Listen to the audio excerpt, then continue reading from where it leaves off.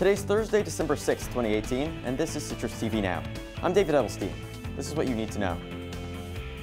A second memorial service for former President George H.W. Bush was held today. Family, friends, and many others filled the Bush family's church in Houston to say goodbye to the 41st president. A former Secretary of State, James Baker, highly praised the former president in his eulogy.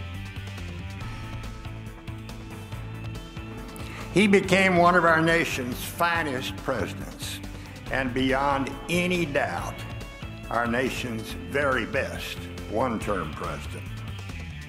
The former president will be laid to rest next to his wife and daughter at the Bush Residential Library and Museum in Texas. A Southwest plane at the Hollywood Burbank Airport in California skid off the runway earlier today. The engineered material arresting system, which is designed to stop the plane if it leaves the runway, brought the plane to a halt. No one on board the plane was injured, and authorities have not yet determined the cause of the incident. A nationwide recall has been issued on infants' ibuprofen. The recall applies to the store brand drug sold at Walmart, CVS, and Family Dollar. A New Jersey pharmaceutical company says the infants' ibuprofen could contain higher contents of the drug than stated on the label. ABC says no illnesses have been reported, but consumers who have taken ibuprofen have been advised to contact their doctor. And the Syracuse Athletic Department announced today it will start a dialogue with SU students called Q's Council.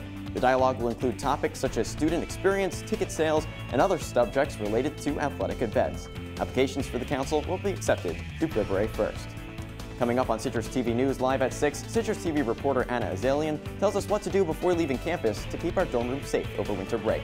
That's all the time we have for you today on Citrus TV Now. Follow Citrus TV News on Twitter and like us on Facebook.